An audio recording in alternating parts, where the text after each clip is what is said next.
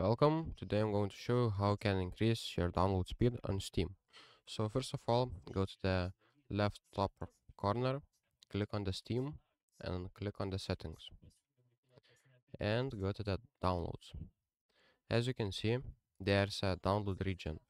So select your nearest download region. So there's a US down there. So select more applicable for you.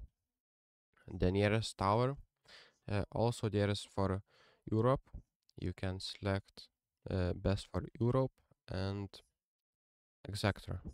After that, you want to disable limit download speed. So make sure this is off. Of course, you will need to allow downloads during gameplay. So turn that on and turn this off. Throttle downloads while streaming. So turn this one off.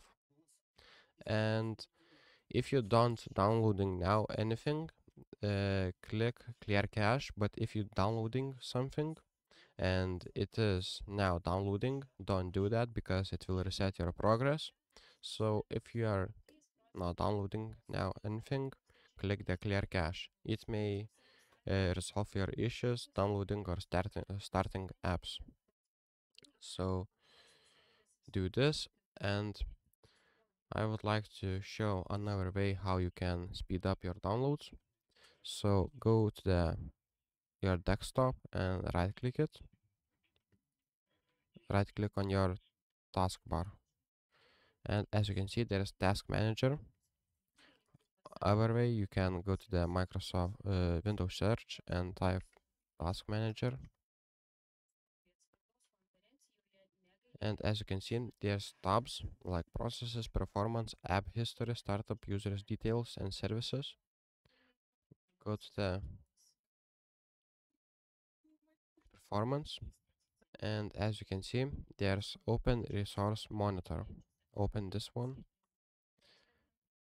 And as you can see, there's a network tab. Click on that one and you will see which one uses the most internet. So for my example, it's Chrome and SteelSeries GG. You can close this by right clicking and clicking End Process.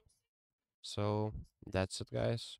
I hope this video was helpful for you, and make sure to hit that subscribe button and leave comment down below.